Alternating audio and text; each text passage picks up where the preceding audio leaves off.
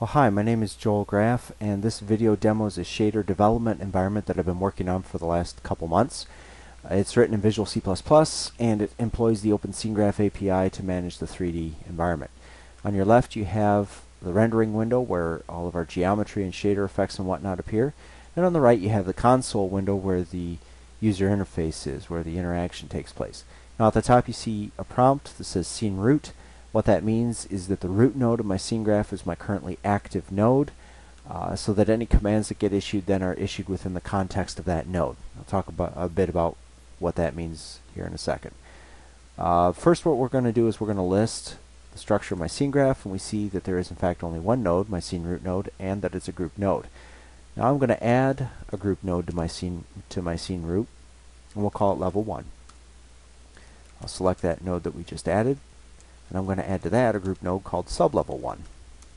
And I'll select sublevel 1. And now I'll give ourselves something to look at. We'll import cow.osg to a node called cow1. And this is a model that comes standard with the OpenSceneGraph API. There it is, the OSG cow. And you see that it's rendered right now in silhouette. The lighting effects have been partly disabled because they're fixed function, and we're dealing with a programmable pipeline right now, which requires us to disable the fixed function a little bit. It's not going to cause us any problems for what we're trying to do here, though.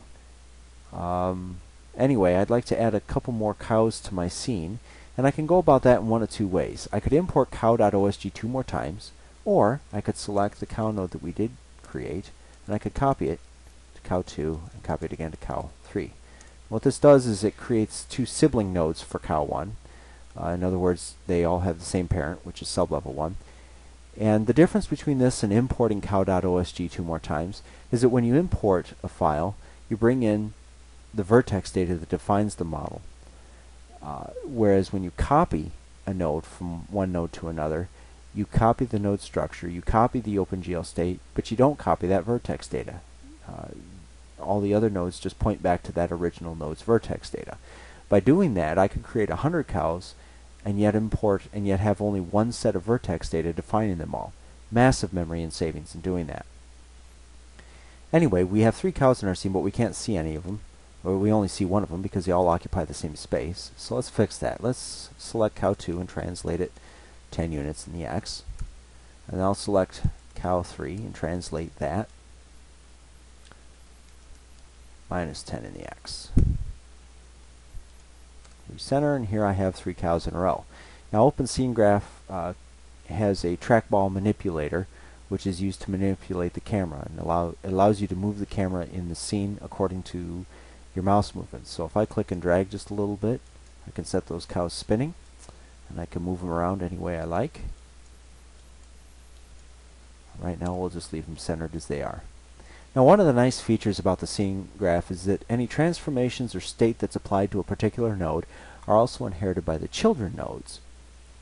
To give you an example of what I mean, let's select sublevel 1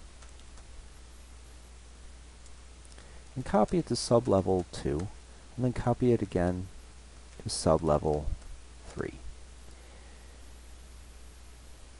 Now let's list our scene graph.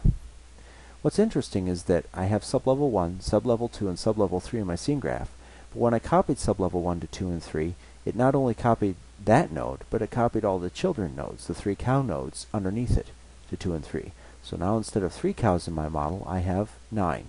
But again, we can't see all 9 because they occupy the same space. So we'll select sublevel 2, and we'll translate that 10 units in the Z, and we'll select sublevel 3, and we'll translate that minus 10 in the Z.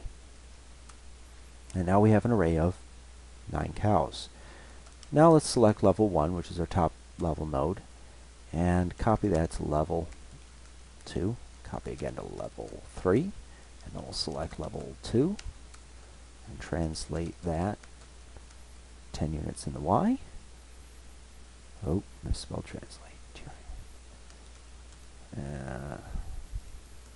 10 units in the Y.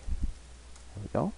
And we'll select level 3 and translate that minus 10 in the Y. There we go. And not surprisingly, we now have a cube of 27 cows. all of them rendered on one set of vertex data.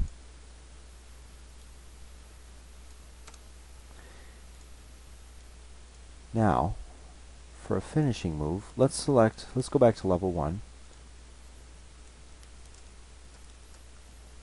and let's rotate our level 1 node on the x-axis 180 degrees. And the end result is that the middle layer of 9 cows is now flipped upside down. Why? Because all 9 cows are direct children of our level 1 node. Anyway, this ability for parent nodes to pass on their state and transformation to all their child nodes is a fairly powerful feature of a scene graph, and it comes in handy in shader development. And I'll get into that in my next video.